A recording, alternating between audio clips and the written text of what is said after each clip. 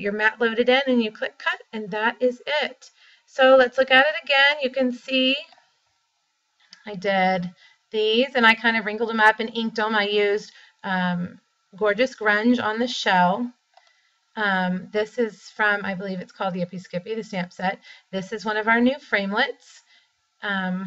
Decorative, I can't remember. I'll put it in the post for you, the exact thing. These are one of these awesome little bags that are in the catalog, but I needed it smaller, so I just cut it like this and then sewed down the edge, and it made a perfect little bag. I hope you guys are enjoying my videos. Let me know what you think.